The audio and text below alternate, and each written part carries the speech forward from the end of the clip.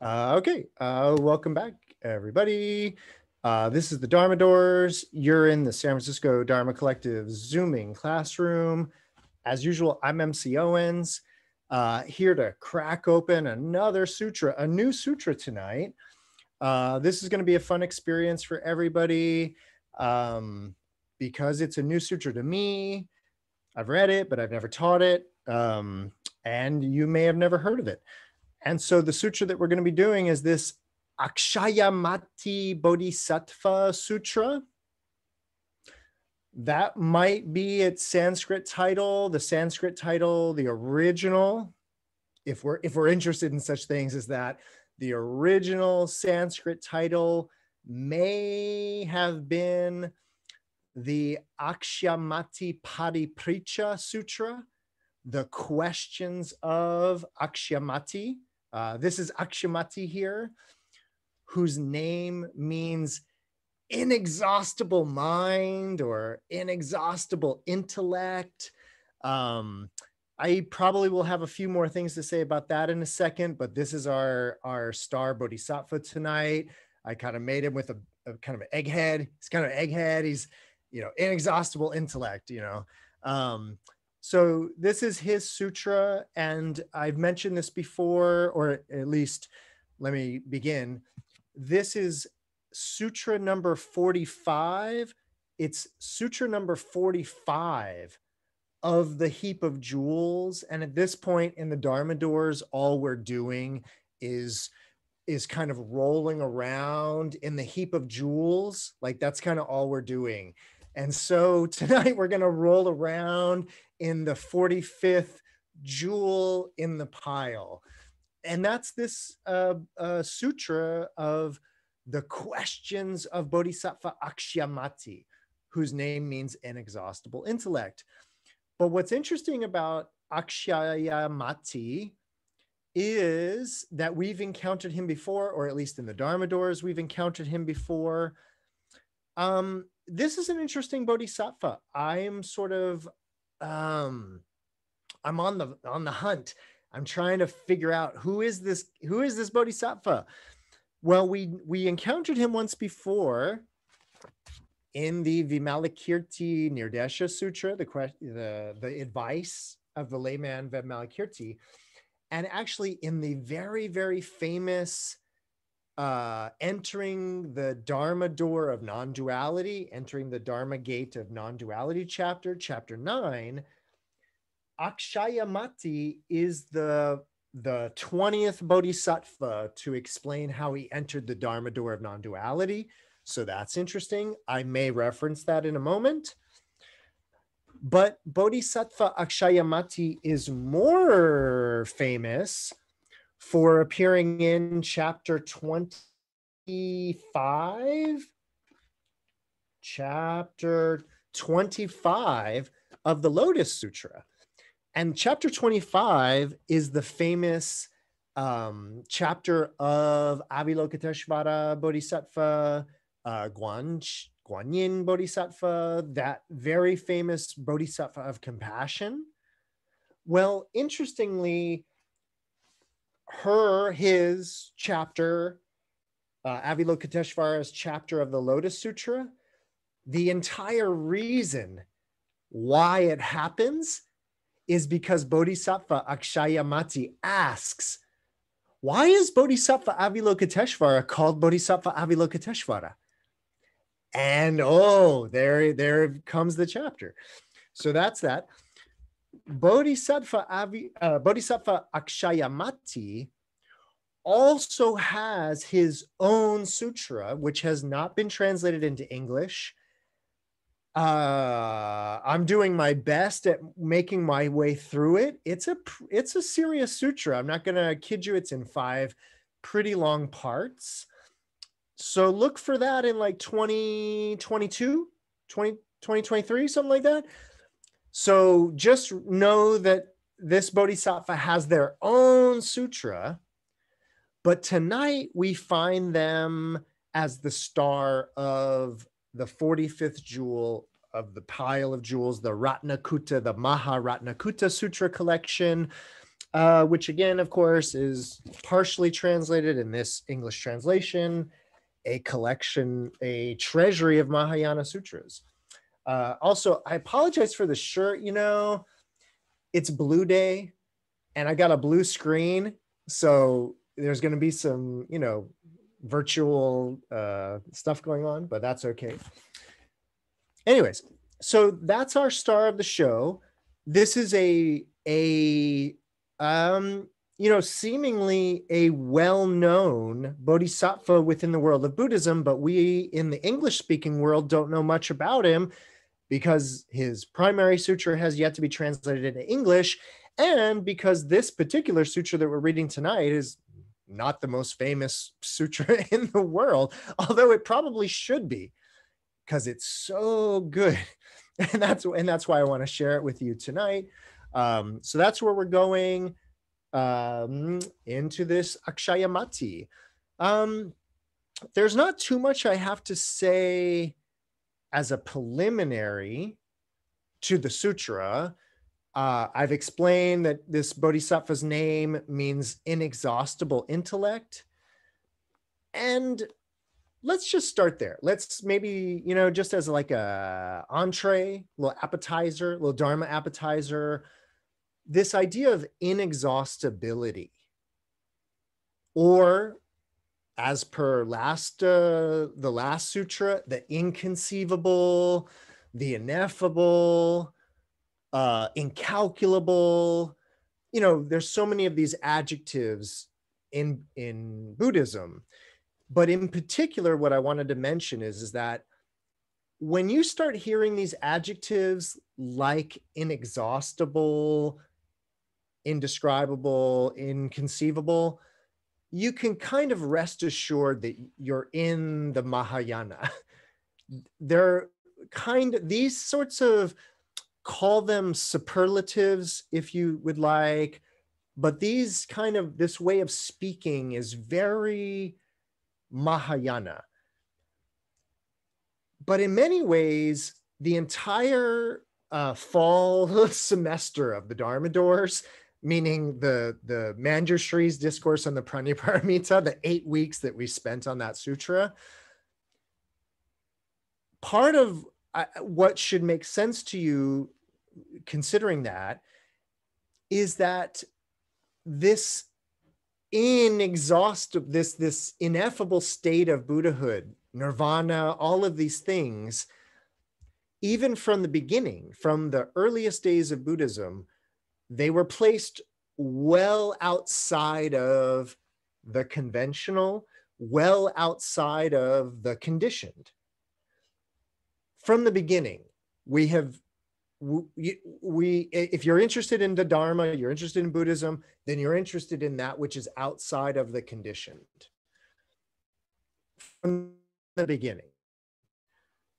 What the Mahayana does is sort of make a poetic, beautiful, upayic language game of describing that which is unconditioned and all of that.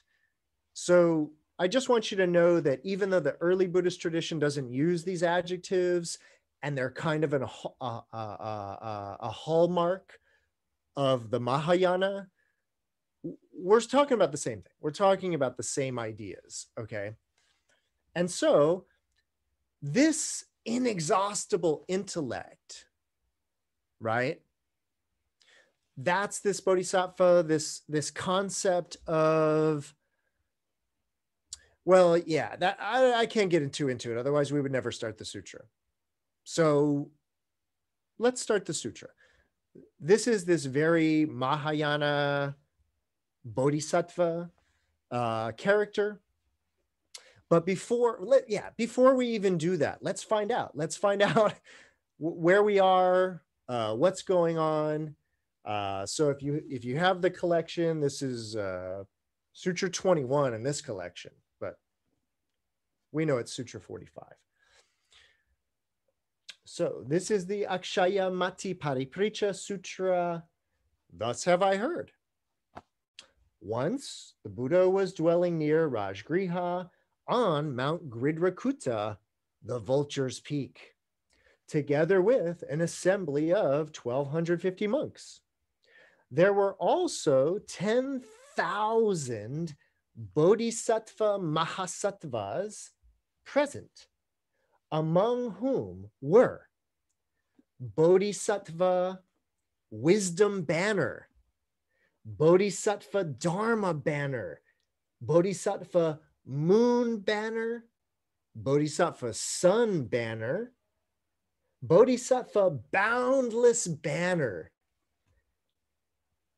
16 lay bodhisattvas with the Bodhisattva Bhadrapala at their head, 60 Bodhisattva Mahasattvas of incomparable mind, with Manjushri, Crown Prince of the Dharma, at the head, and all 16 of the Bodhisattva Mahasattvas of the Bhadrakalpa, the worthy Kalpa, with Bodhisattva Maitreya foremost among them, and 60,000 other bodhisattvas with Bodhisattva inexhaustible wisdom or inexhaustible intellect or inexhaustible mind foremost among them. And so I didn't draw all the bodhisattvas, but I did my best to here draw the banners. And in a sutra, maybe even the Vimalakirti Sutra, I spoke a little bit about this idea of the banner. This is, and what I spoke about was that we in the modern age, we think it's all about cell phones and maybe telephones in terms of telecommunication, communicating at a distance. But a very, very, very, very old form of telecommunication, communication at a distance, a very old form of that was communication by banners. The only remnant of it that we really have nowadays is semaphore. There is a language of flashing flags, banners, to communicate via long distances. That's telecommunication. And so there's this whole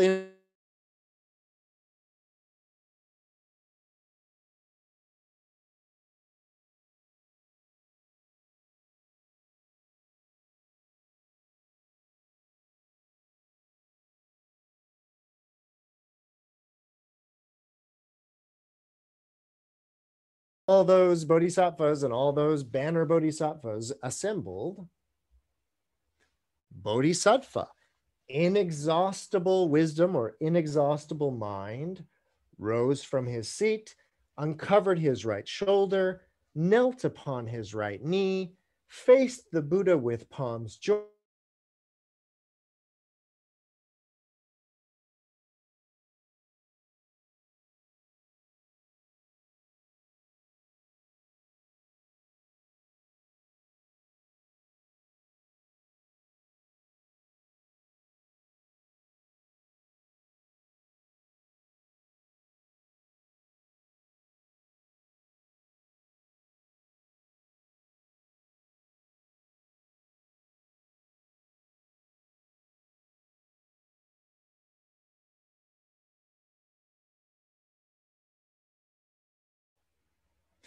in the mind, Bodhi is inapprehensible. Apart from Bodhi, the mind is inapprehensible. Apart from the mind, Bodhi is inapprehensible. Buddhi, or enlightenment, is completely formless, totally without characteristics or signs or marks, and totally inexpressible. The mind is also totally formless, totally characteristicless, and unable to be indicated or demonstrated, demonstrable. Thus, too, are sentient beings also signless, formless, indescribable. None of these three are apprehensible, describable, or have signs. World-honored one, since all dharmas are like that, indescribable, formless, without signs, by what principle should we cultivate the mind of enlightenment? Okay, I'm going to stop there before we get into the Buddha's beautiful answer. Aksyamati, inexhaustible intellect, just posed a question to the Buddha. And to put it very, very, very simply, he asked, how do you get enlightened? Period. That's what he asked. He's like, I've heard about people being enlightened. How do you get enlightened? I'd love to be enlightened. Awake, woke, whatever. I want to know how that happens. That's very, very simply what was just asked and what we're going to be talking about for who knows how many weeks. How to develop an enlightened mind. And before we get into the Buddha's wonderful answer of how to do that, I have a few things to say about the way in which this question was asked. So first of all, of course, Aksyamati, the name, it kind of indicates it, right? Akshaya is this inexhaustible, endless, infinite. In fact, the wherever it went, this translates it as infinite rather than inexhaustible. But there's a slight difference between infinite and inexhaustible, and the term is inexhaustible, like a fire that never ends is sort of the idea, whereas infinite has either a sense of endless boundlessness in a way. So we're not kind of actually, the reason why I would not translate this as infinite is because we're not trying to actually go like this, right? Like, ooh, like to infinity and beyond, right? We're not doing infinity and beyond. We're actually interested in this idea of inexhaustibility. Just keep going forever and ever and ever. And then mati, so akshaya means inexhaustible, and then mati's interesting, but it kind of indicates the mind or intellect. This translates it as wisdom. I would not translate it as wisdom. It's tricky because it kind of means wisdom, but we have so few words in English. And so we need to save wisdom for when they're talking about wisdom. And this is sort of more about a certain type of intellect. And so this inexhaustible intellect, Bodhisattva, he's a sharp cookie. And so he words his question in a very particular way, which basically, again, if you were here for the last 8 weeks where we spoke about the inconceivable and how there's no such thing as sentient beings and no such thing as mind, if you were here, then that's where Aksyamati is at, which is this idea of like, if enlightenment, let me get this straight, Buddha. If enlightenment, I'm about to paraphrase this question. So if enlightenment is not like conditioned thinking, how do I think of it? It's actually kind of very interesting and simple in that way, where he's a smart guy or a smart bodhisattva and is like, I get it. So then how that's his, how then? So, I gotta say this before we go any further. I did a Dharma talk, or at least I did a Sutra talk in which I discussed this Chinese character. Fa, it's a what they call first tone, fa. It's such an interesting character. This is the verb that's being asked about. How do, and the reason why I have the Chinese character, many of you know already, the reason why I have the Chinese character is we do not have a Sanskrit version of this sutra. This was translated from Sanskrit into Chinese by Bodhissatva. So Bodhissatva was way back in the day. So early part of this world we live in, Bodhissatva translated this from Sanskrit. And now all we have is the Sanskrit version. And so all we know is this verb. This is the verb that is being discussed for the whole sutra. How do you initiate? This is the word fa, means to generate, initiate. But what's really, really interesting about, and this is, oh, sorry, I'm starting to already get too excited. This is the verb for generating or developing the mind of enlightenment, the Puti Shin Bodhicitta. So the Chinese call it Puti Shin Bodhicitta. When the first Sanskrit speaking monks encountered the first Chinese speaking monks, the Sanskrit speaking monks were talking about Bodhi, Buddhi, Buddhi. And the Chinese were saying, Puti, Puti, Buddhi, Buddhi, Puti, and they're, yeah, Puti, Puti. What I mean to say is that Puti is just the phonetic transliteration of Bodhi. But the Chitta, mind part, Shin, the heart mind in Chinese, the Chitta, mind state. This is what we're talking about. How do you develop, how does one fa the mind of enlightenment or an enlightened mind? All of this is kind of interesting on a linguistic level in terms of, well, you know, do I achieve enlightenment? Do I attain enlightenment?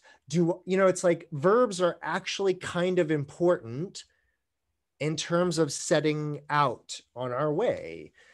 And what I mean by that is that this word fa in Chinese, interestingly, if you break it down, I don't know how, pictographically, I guess, it's not quite etymologically, but if you break it down pictographically, what this word means is if you were to start, there's a hand in there, it's a lot of stuff in this Chinese character, but is if you were to start creating a path, like through the woods, and you were to start like with a machete, start hacking away to create a path,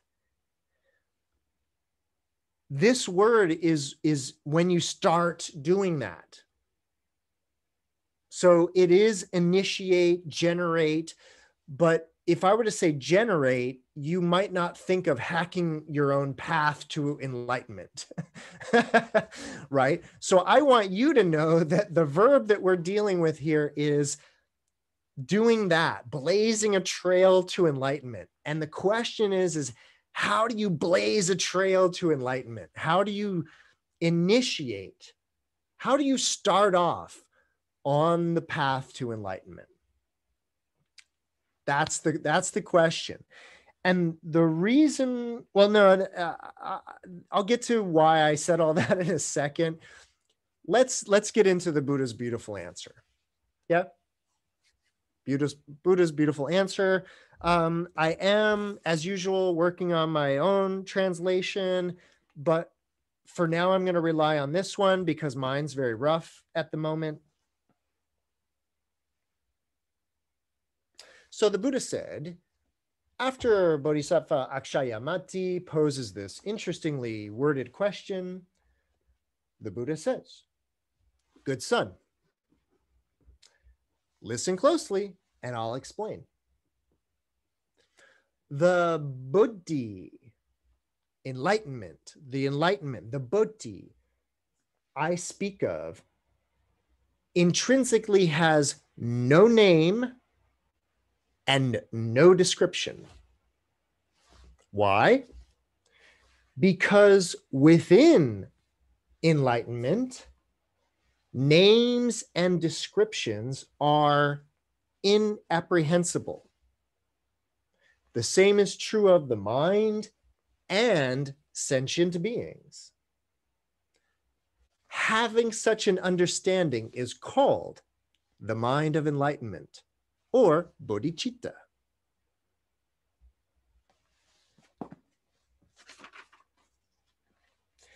Buddhi, enlightenment, has nothing to do with the past, has nothing to do with the present, nothing to do with the future. The mind and sentient beings also have nothing to do with the past, nothing to do with the present, nothing to do with the future. One who understands this is called a bodhisattva. Nonetheless, within bodhisattvahood too, there is nothing that is apprehensible. One who realizes that all phenomena, all dharmas, all truths, all principles, one who realizes that all dharmas are inapprehensible is said to have attained bodhicitta, the mind of enlightenment.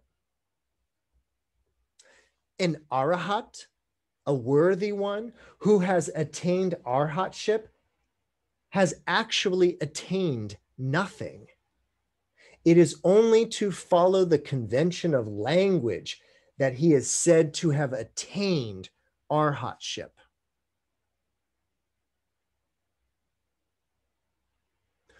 All dharmas, all phenomena, all concepts, all principles, all truths are inapprehensible. And bodhicitta, the mind of enlightenment, is no exception to that. To guide novice bodhisattvas, bodhicitta is spoken of. But there is neither a citta, a mind, nor the term mind in any of this. There is neither buddhi nor the term bodhi in any of this. Neither sentient beings nor the term sentient beings, neither voice hearers, shravakas, nor the term shravaka, neither solitary enlightened ones, pratekya bhuttas, nor the term pratekya bhutta, neither bodhisattvas, nor the term bodhisattvas, neither tathagatas, thus come ones, nor the term tathagatas, neither the conditioned, nor the term the conditioned, neither the unconditioned, nor the term unconditioned, neither attainment in the present, nor some future attainment. Nevertheless, I will use words to explain.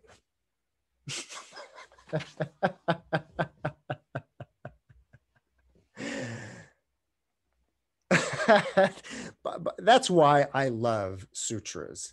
They're so funny. They're like intellectual humor in that way. It's so wonderful to me for that. So I hope everybody just appreciated what happened. Again, I kind of prefaced this at the beginning, but the enlightenment that the Buddha has always been talking about is unconditioned, right? But even that term is a term, and so that's not what we're talking about, right? Words have nothing to do with this. Language, all of that has nothing to do with this. Nevertheless, I'll use some words, the Buddha says, in order to explain, right? Before I get into this next part, which is actually the meat of the matter, Any questions or ideas or comments so far as we start off on this new sutra? Everybody good? Kind of comfortable? Everybody comfortable with what's going on? Cool. Okay. So again, it's a pretty simple question in that way of what's enlightenment? What is bodhicitta? And how does it come about? But not just like, you know, where do I go to get me some of that bodhicitta, right?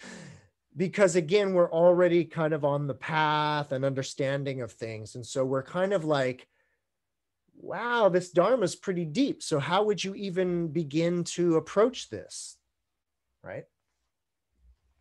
So nevertheless, I'll use words to explain. And this is actually where this translation starts to break down. So I'll read you the first part, but then I'll switch to my translation, because there's a really beautiful thing that's going on. And I know why they did what they did, but it's one of those things that's unfortunate because, you know, it's unfortunate. So here we go. The Buddha says, nevertheless, I'm going to use language to explain. And he says, and this is where the translators have like, they've added a bunch of stuff that's not really there, but I know why they did it. So he says, nevertheless, I will use words to explain the 10 ways to generate bodhicitta. And that's correct in terms of what's happening. That he doesn't say that, but that's what's happening. And then the Buddha says, first is the vow to be foremost in the cultivation of extensive good roots. Just like Mount Meru towers above everything else. So this is one of those things that I'm hesitant to even get too into the linguistics here, but I also figure, why not? Like, why not, right? So here's the thing. These translators have inserted this idea of, so by the way, if you haven't seen, and I actually noticed that my background cut off the numbers, you're not missing any information. You're just missing the numbers 1, 2, 3, 4, 5. You see the 6, 7, 8, 9, 10. The Buddha's about to give a beautiful description of the 10 paramitas, the perfections or excellences of a bodhisattva. This is what we're going to spend the next many, many weeks talking about, the 10 paramitas. It's a great idea. It constitutes the bodhisattva path, and I'm looking forward to talking all about these 10 paramitas. But I need to tell you this. This text translates this as the first vow. And that's where they go wrong. And I mean, I'm not the world's most expert in Chinese, but I translate a lot of sutras, and I kind of have a sense, especially for Bodhiruchi, Kumarajiva, a few translators, I have a sense of how they use language. And the way that this section of the sutra reads, like at least in the Chinese, is that it says, I will now rely on words to explain. And it's about this idea that if of all sentient beings, there is someone whose virtuous roots, and this is like a deep concept in Buddhism, the development of wholesome or virtuous roots. This is like a right effort, is the development of wholesome roots. And so this is like a big idea.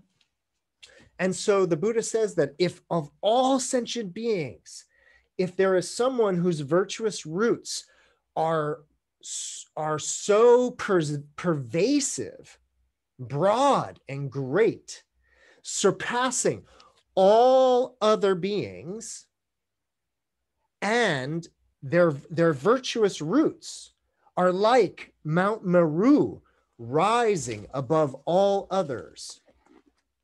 This is the first fa, the first initiation of enlightenment. And what I'm trying to say to you is that this isn't about vows. And the reason why as a Buddhologist or whatever, as a Dharma teacher, the reason why I'm like, this is serious, is there are serious Bodhisattva vows that are taken.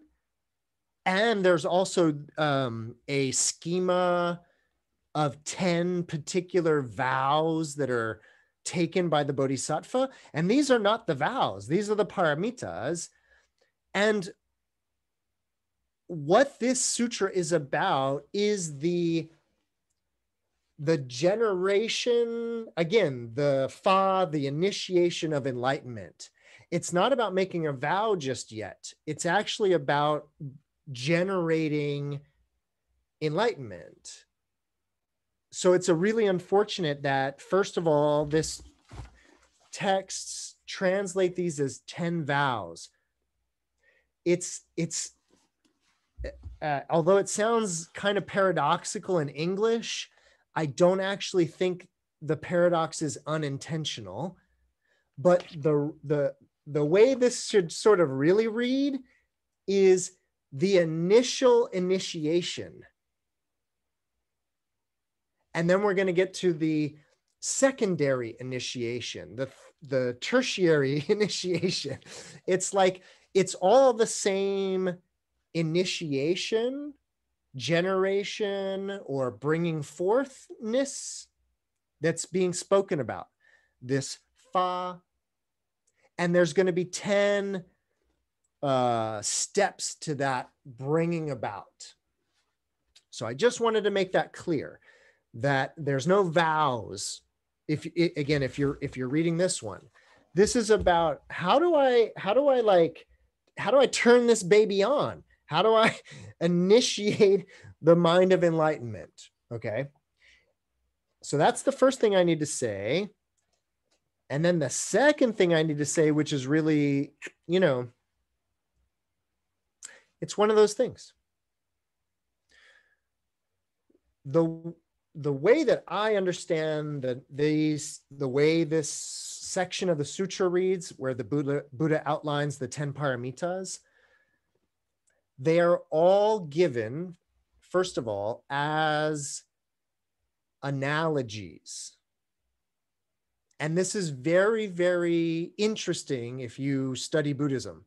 In particular, if you study Mahayana Buddhism, and you get very, if you study Mahayana Buddhism, you become aware of how aware the Buddha and the sutras are, of how aware they are of the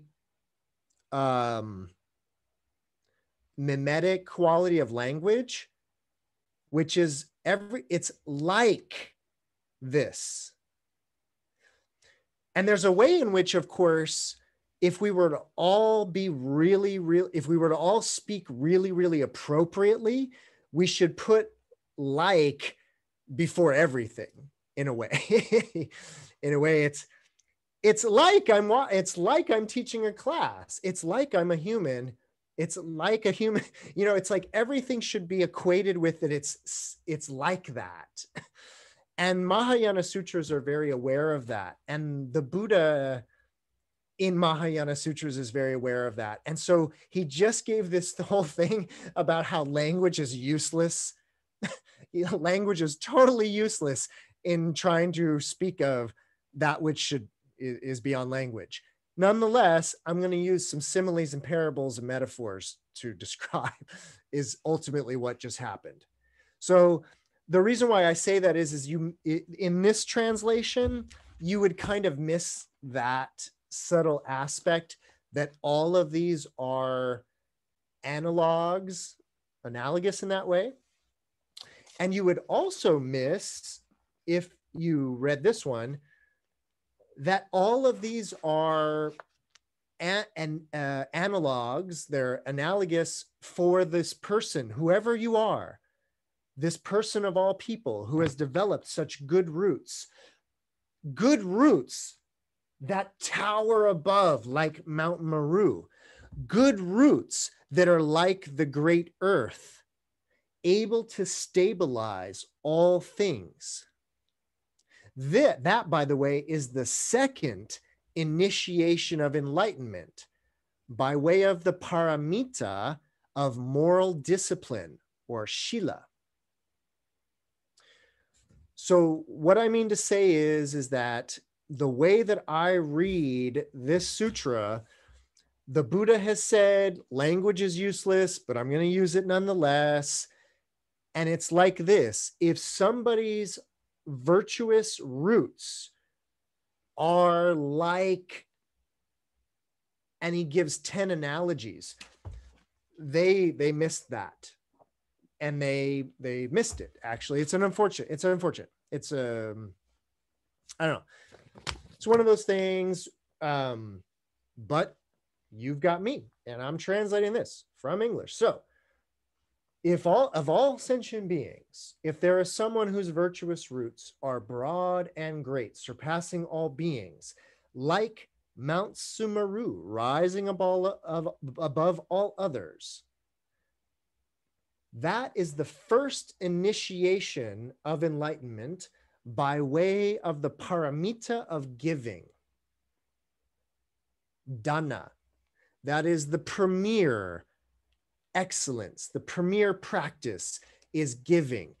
Giving donations, giving attention, giving kind speech, giving love, giving compassion, giving of yourself to the practice of compassion, giving upon giving upon giving. That is the initial practice of the Bodhisattva.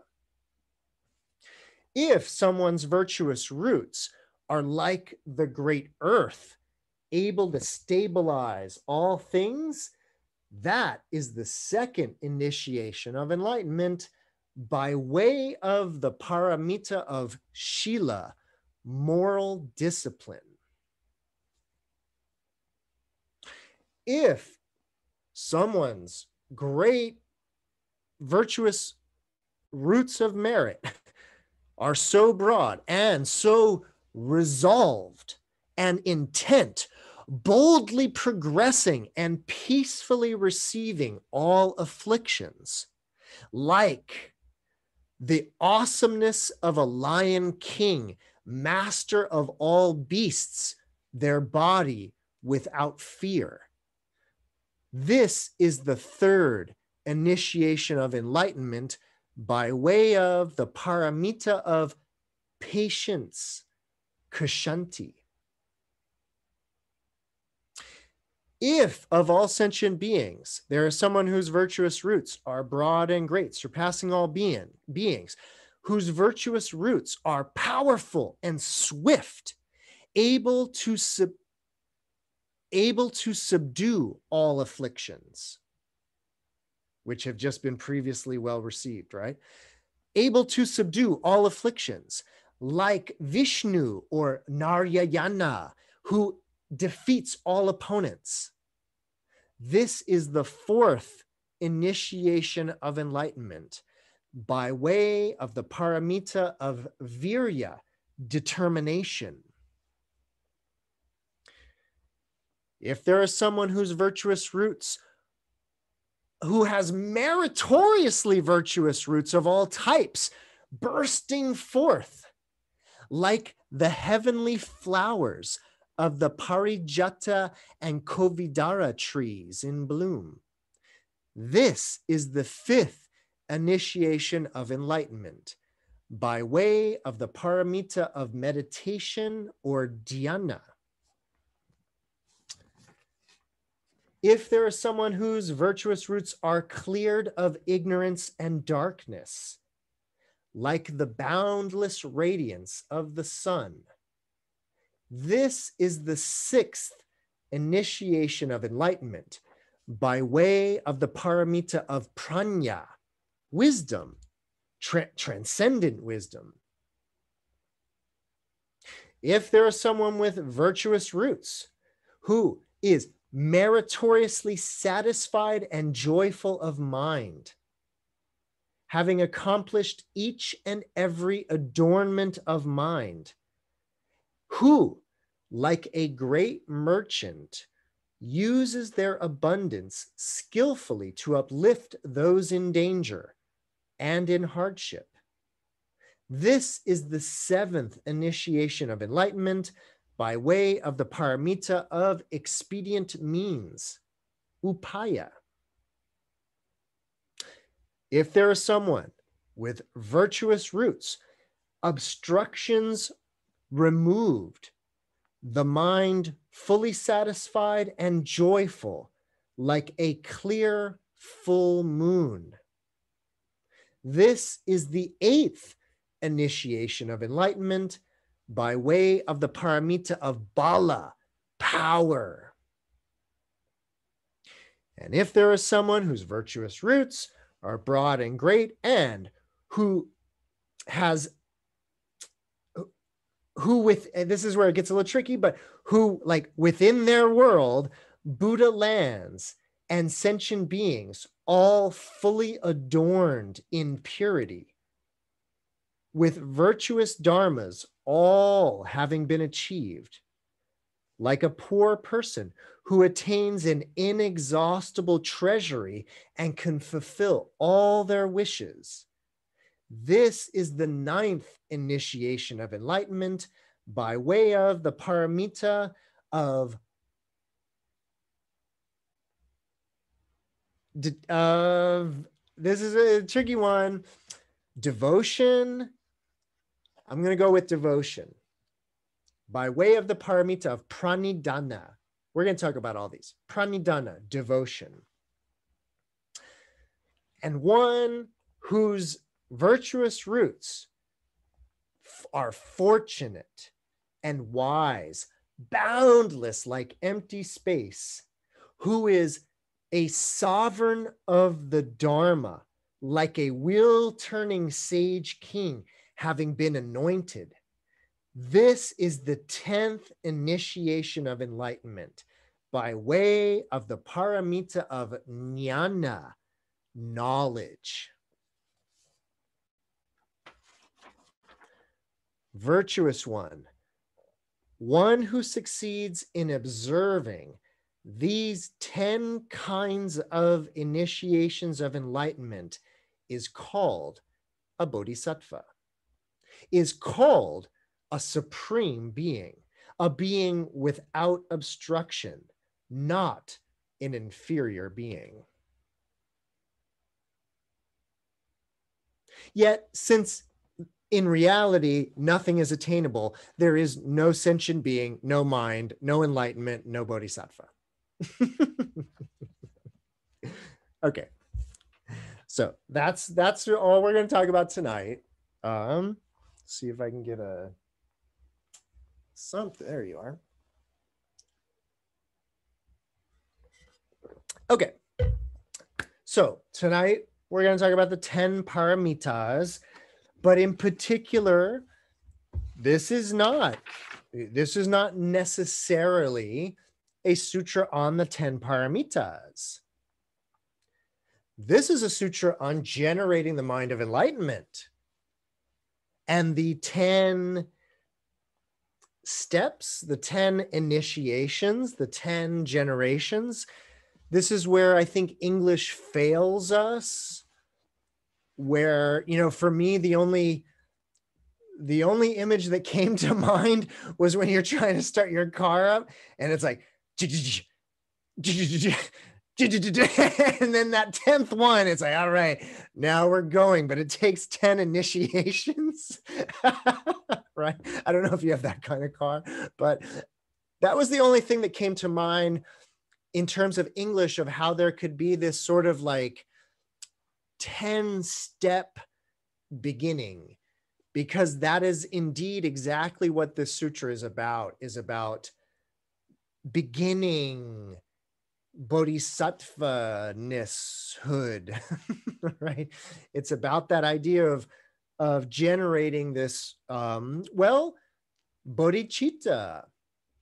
And bodhicitta is something that, that's sort of, I think that's something that's spoken a lot about, in the Buddhist world is bodhicitta, the sort of enlightened mind, or the mind of enlightenment.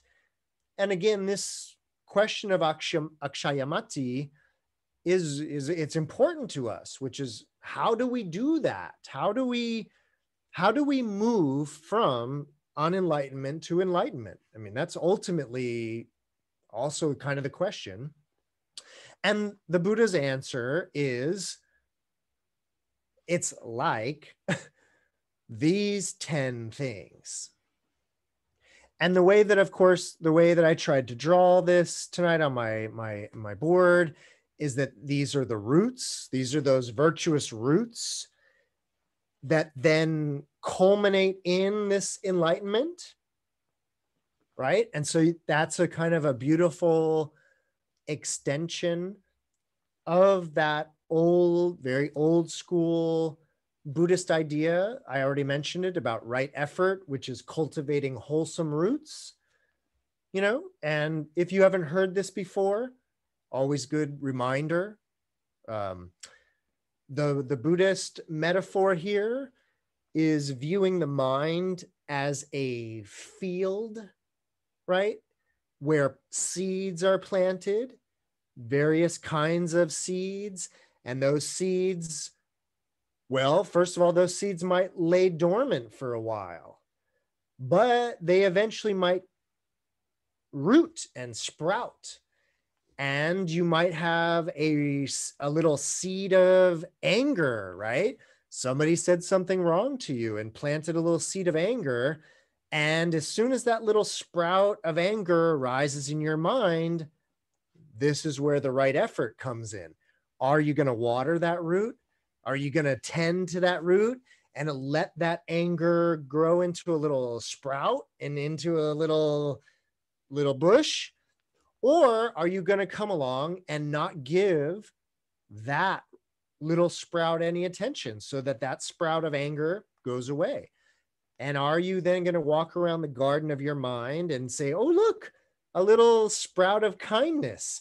I'll sprinkle some water on that and try to cultivate that aspect of myself. So I'm going to try to cultivate those better aspects of myself and not give a lot of attention and mind energy water to those bad aspects, the unwholesome aspects. And the old school Buddhist idea is that if you did this well enough, you could eventually purify the mind entirely of unwholesome dharmas, unwholesome roots in that way. This is a Mahayana sutra, so we're going to obviously be aware of our dualisms. We're going to be aware of that kind of dualistic mind that deals in purity and impurity. So don't worry. But we are still going to be dealing with that gardener, the gardener metaphor of cultivating these 10 roots. And of course, the idea here is that, well, if we go back to the fa, that initiate or generate,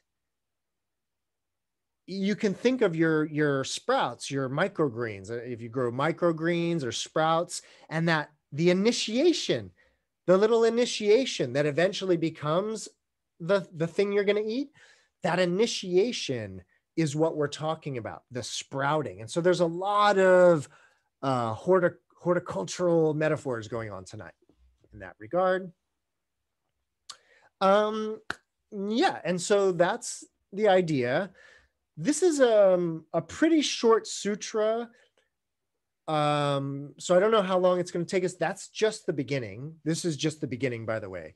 So I want to walk us through these 10 because this is what it's about. The 10, it's the reason why I chose this sutra is it's a great sutra for introducing all 10 paramitas. You might have been aware of just the 6 paramitas, right? Culminating with wisdom, but this is sort of all 10 of them. So we're going to talk about all 10. Time for a pause. Questions, answers, ideas about anything that's been said so far? Cool. Then on that note, I'm just going to start going through the 10 paramitas to sort of do my best to explain the Buddha's analogies.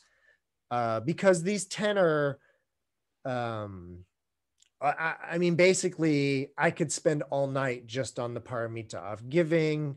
So to even try to do all 10 in one night is a little ambitious, but ambitious is my middle name.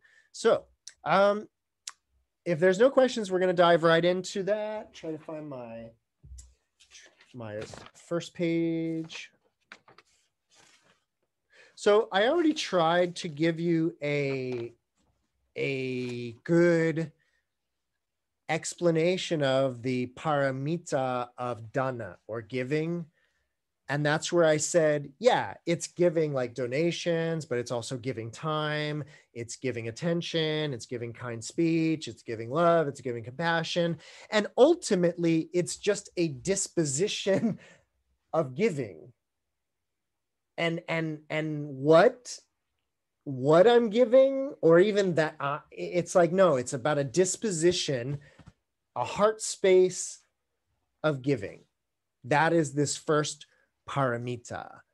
And it is considered the foremost paramita in many ways. And sometimes it's just considered the only paramita. The rest are sort of like, it's like really all about this paramita. And because this is class 1, let me digress for a minute on this word paramita.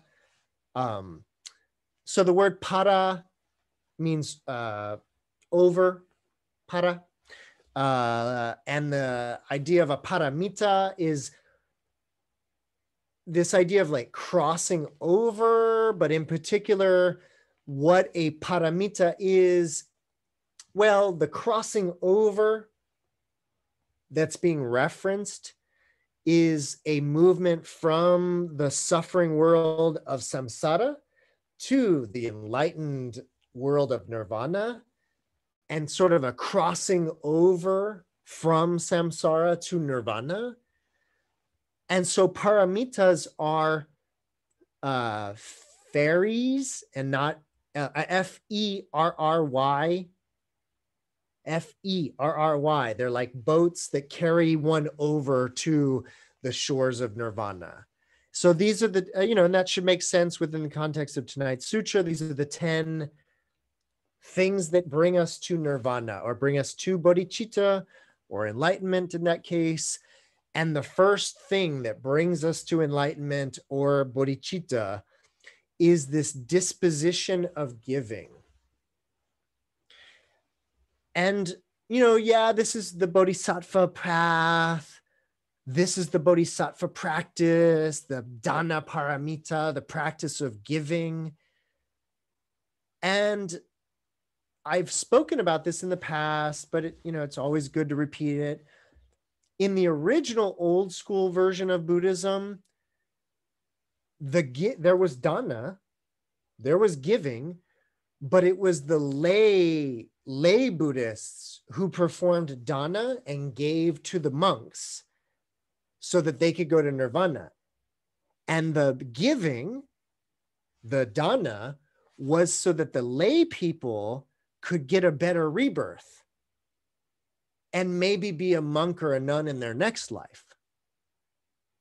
That was the old school version of give. Like, why should you give? Well, because it gets you a better rebirth, makes you popular. And I'm not joking.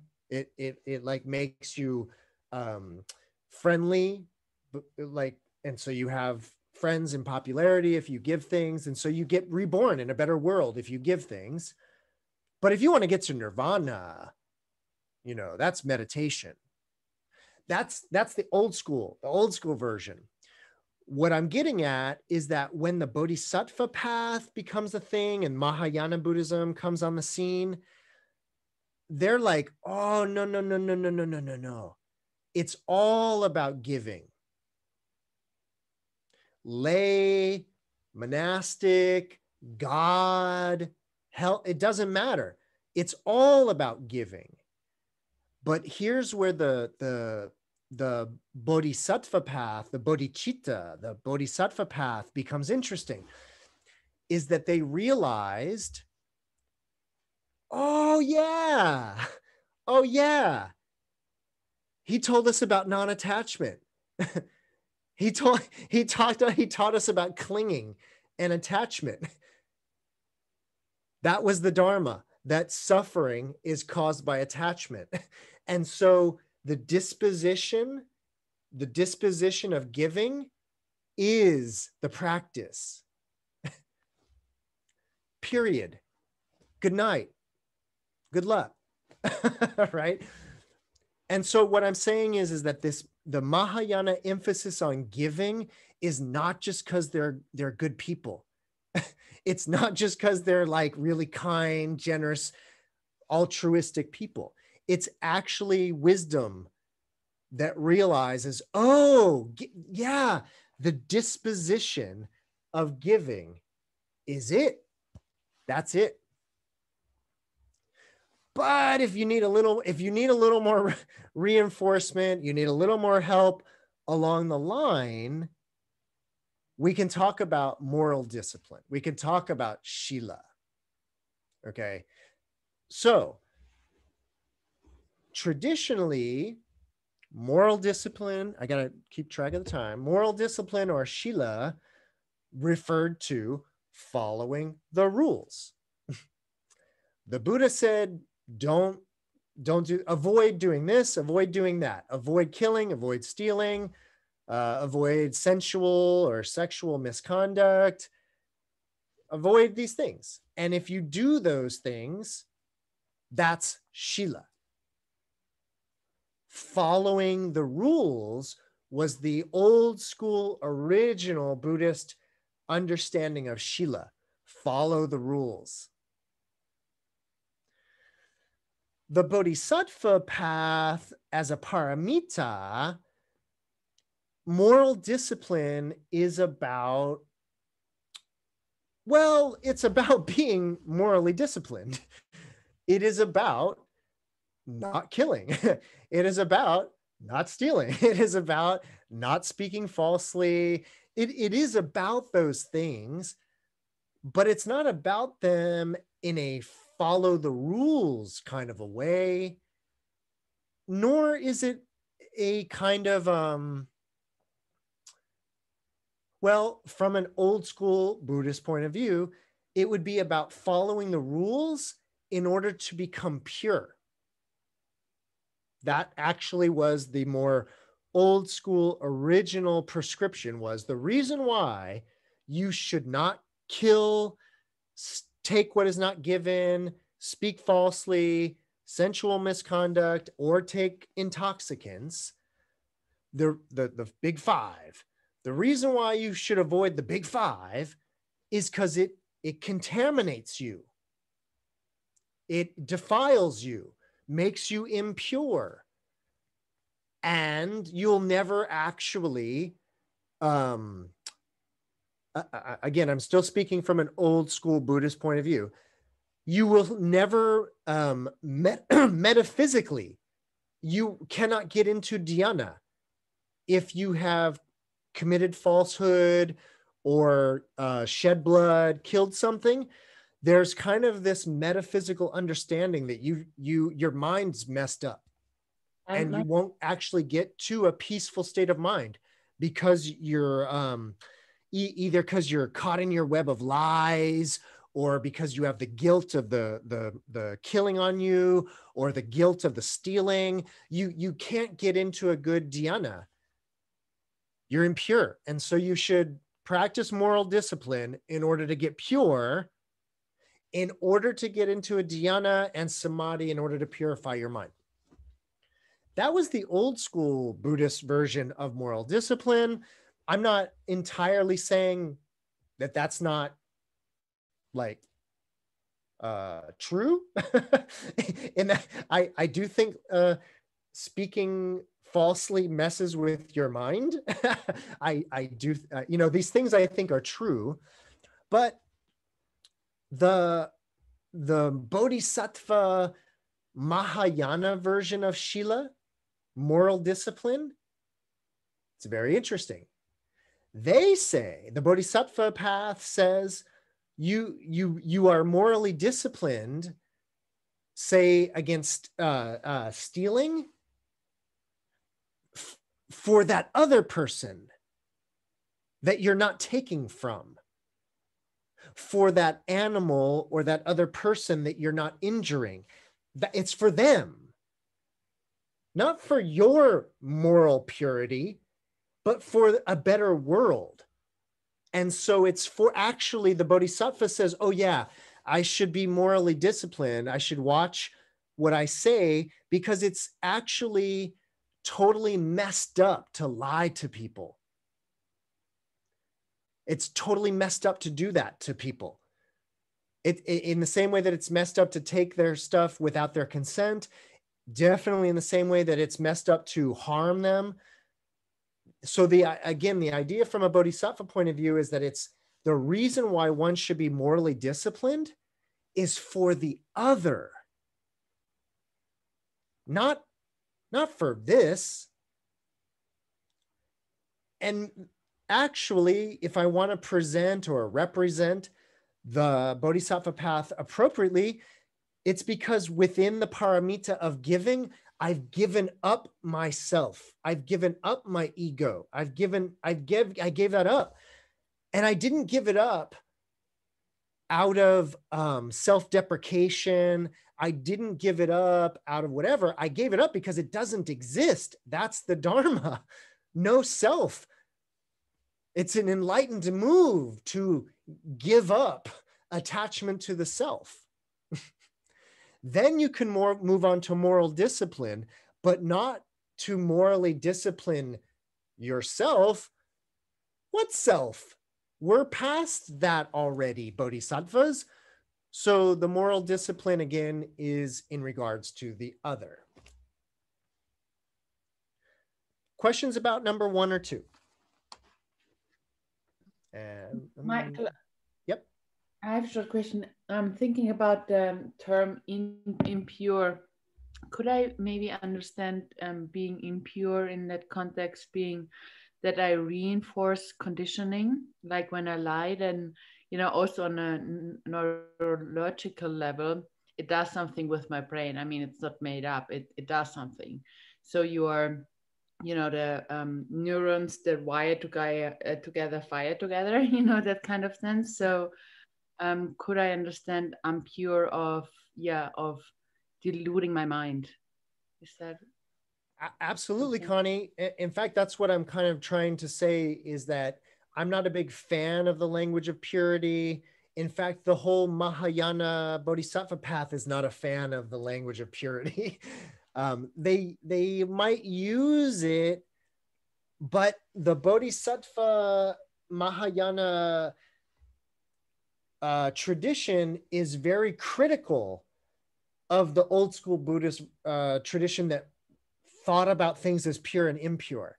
And so, Connie, as usual, Connie, your way of thinking is the Bodhisattva Mahayana way.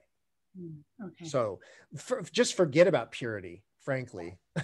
Yeah, but ampy and pure is used so much in Dharma teachings. And you think about Christianity, they also talk about being pure and impure, not only on the physical level but also on a mental level. So if we understand purity in differently. If we understand it in regards of conditioning, then it makes sense. I mean, impure and pure is just also only our idea about something, right? It's just our concept. So yeah. Okay, thank you. Beautiful, Connie. Such wisdom. Thank you. So everybody good on the first two? Cool. Mike. Okay. Yeah, no. This is a little out of left field, but being as how it is November 1st, and we have an election coming in 2 days.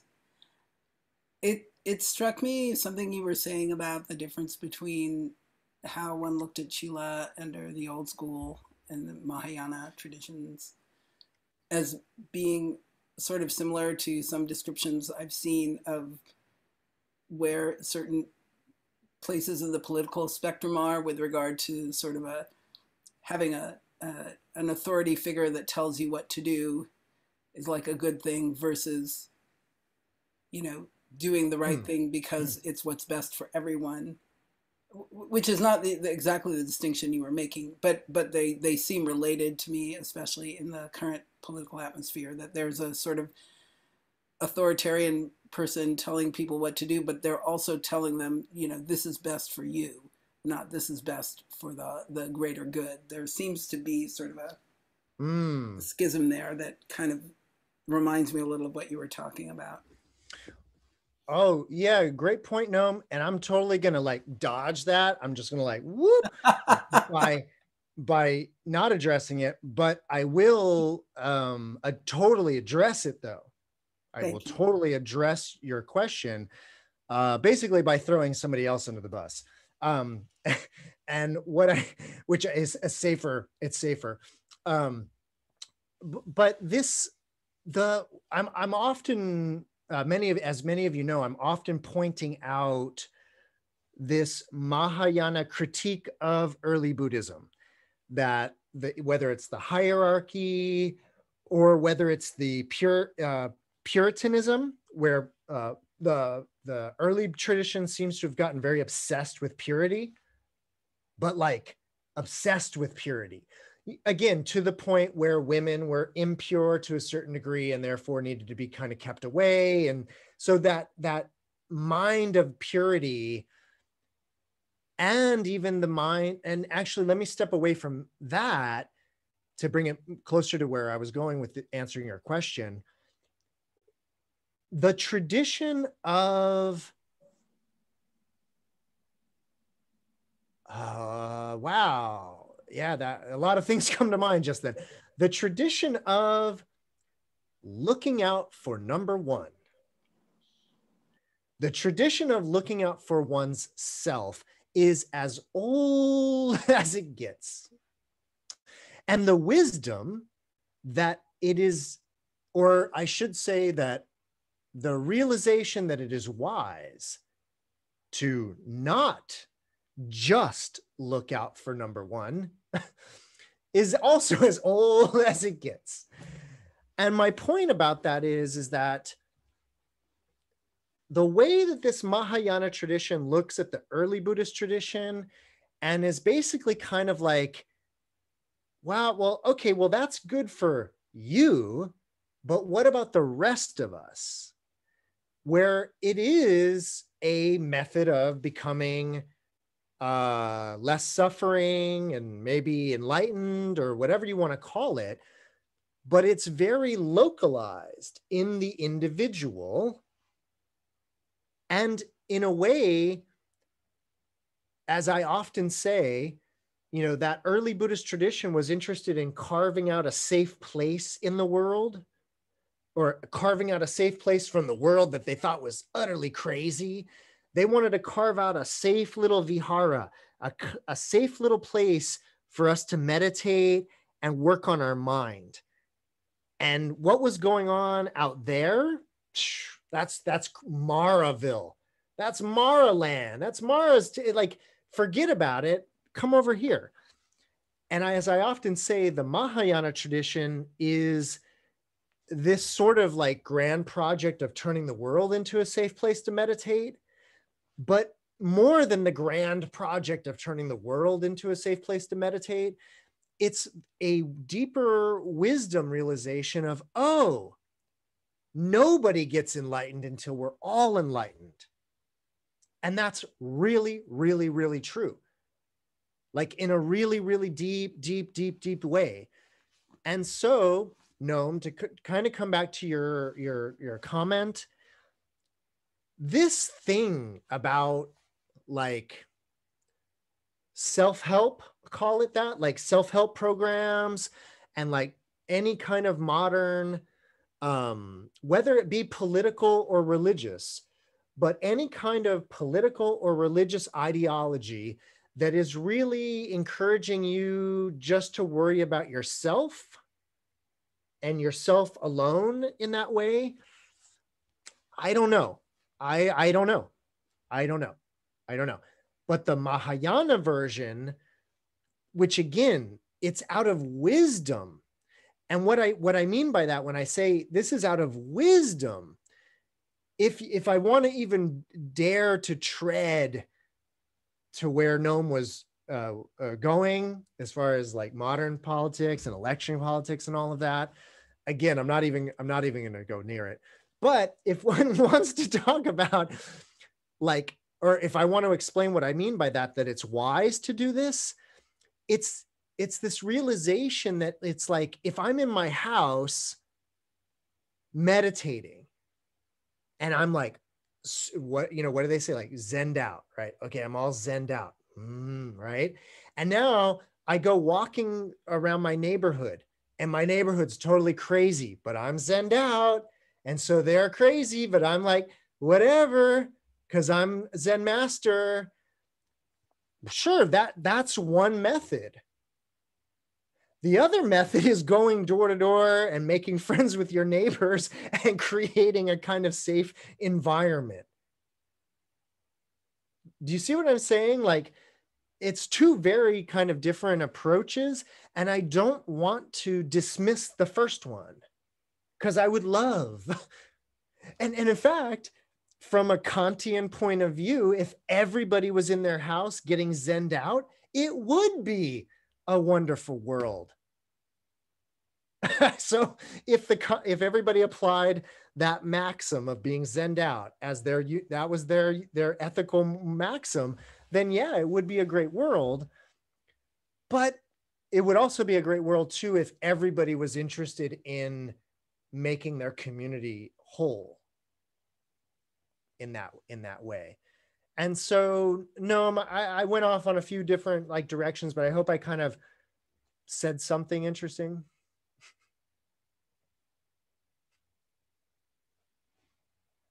Or not. Hey, Michael. Yeah, Eric. Yeah, I have an interesting comment now that you're talking in this way of I want to touch on the lore, if you will, of the disciples and the Shravakas, and because you have made connections to Vimalakirti. Also, I want to like connect some linear narratives that I find common, and because you were talking about self-improvement and the way to reach nirvana as a way of self-realization. And you put it in a Kantian way of what if everybody will do that at home, right? And if we want to go to the narratives that these sutras talk about, like about other universes and those Buddha verses, and some of them, like everybody is enlightened, right?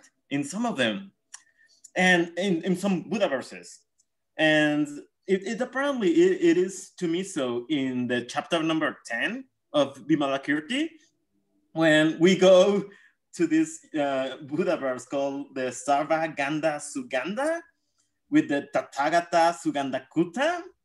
And apparently all his disciples are from the Hinayana vehicle. And in this Saha world where we live, we have the greater vehicle. We can become Buddhas and oh, we can become bodhisattvas and we can travel through the Mahayana path. So yeah, so it's nice to be in this world.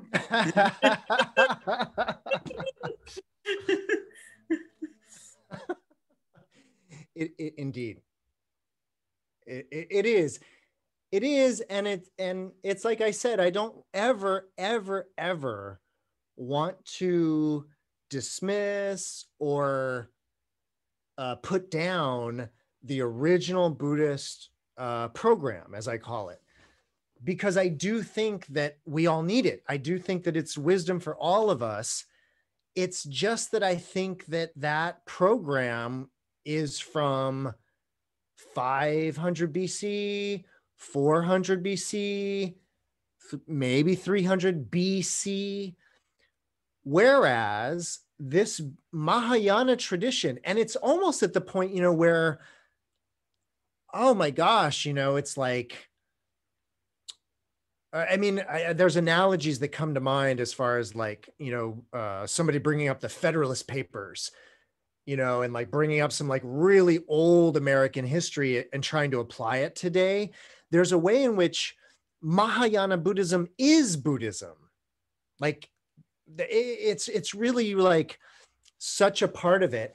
But my point is that I never want to put down that original program, but I do,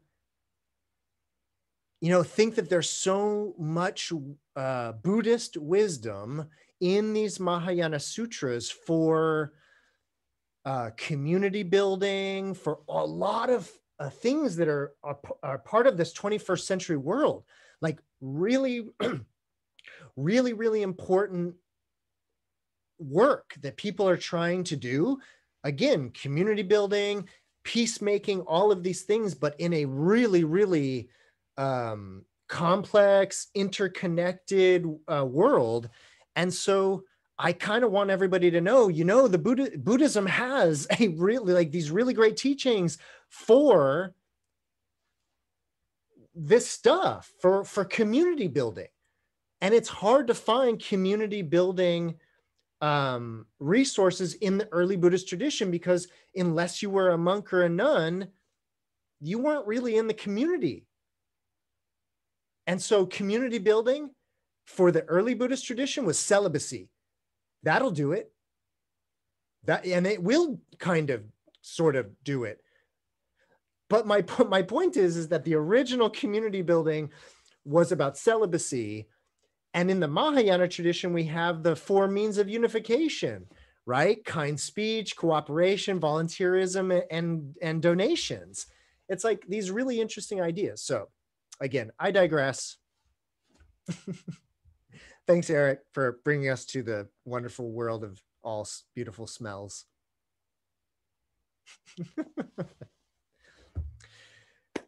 Okay. Everybody good? Any more questions, ideas, comments?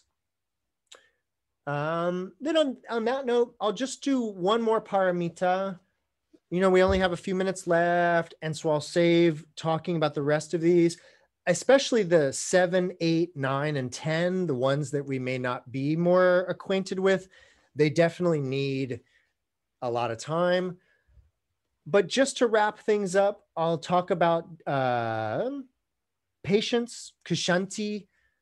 This is a beautiful, it's a beautiful paramita. It's a beautiful raft that delivers one to nirvana. It's a beautiful part of the Bodhisattva practice. It's this word kshanti. The etymological root of that word, of course, is shanti, which means peace. Om shanti, shanti, shanti.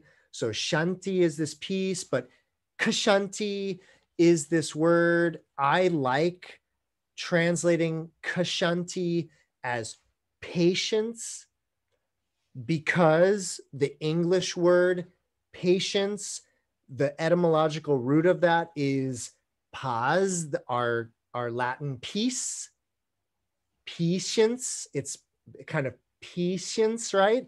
And so I think patience and kshanti they fit very, very nice together.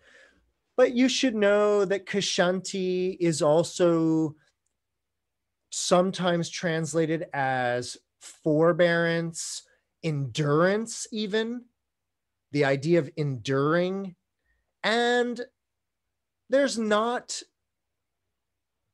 that meaning in Kshanti, that Kshanti does imply endurance. And indeed, the premier example of the paramita of Kshanti, the best example of patience, and really the best example because it gives you the deeper dharmic importance.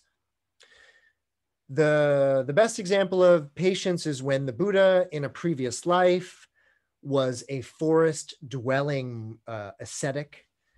And one day, for reasons I won't get into because it's a little story, a jealous, angry king, the king of Kalinga, the king of Kalinga, came at the Buddha with anger and basically with a sword started to cut this forest dwelling ascetic limb by limb, hand, arm, limb by limb. But at no point did the Buddha, in this previous life, at no point did the Buddha give rise to animosity or anger towards his assailant. That is the definition of patience. And so what I'm going to do again really quickly is, yes, Kshanti is a part of early Buddhism. And in early Buddhism, Kshanti was sort of like maybe something closer to contentment. This idea of just being cool with things as they are. Everything's Kshanti, right? Kind of an idea. But again, the idea of early Buddhism was that Kshanti was about me and my mind. Oh, my mind's all messed up. And now I'm Kshanti, and now I'm peace. Versus the story that I just told you, which was about the Buddha in a previous life being assaulted, being eviscerated limb by limb, but never having animosity towards that person. This paramita is about enduring other people's, you name it, enduring other people's stupidity, enduring other people's animosity, enduring other people's intolerance, it's about that and staying peaceful. I suppose if I wanted to be kind of cheeky, I would say that what this paramita is about not being triggered, not having things that provoke you into anger, into whatever, but actually being more even-keeled and more chill, if I may. And the idea here is, again, is it's not about that ability to sit patiently. It's about that idea of being assaulted, but not giving rise to anger. Kshanti is turning the other cheek. If I may employ that Christian saying of Jesus, this idea that if somebody assaults you, what do? I don't know if it's offer them the other cheek. That's a Christian thing, I guess. But the idea of not getting angry at the person, that's Kshanti. And so maybe that's where the Buddhists and the Christians can agree that it is not wise to meet anger with anger. And in fact, I can tell you from plenty of personal experience that it never goes well. It just feeds. So that's my little pearl of wisdom for the evening there. That's time. We made it through 3 of the paramitas, and so we'll pick up there next time. I have no agenda when it comes to this sutra. It'll take as long as it needs to take. And so on that note, I want to thank everybody.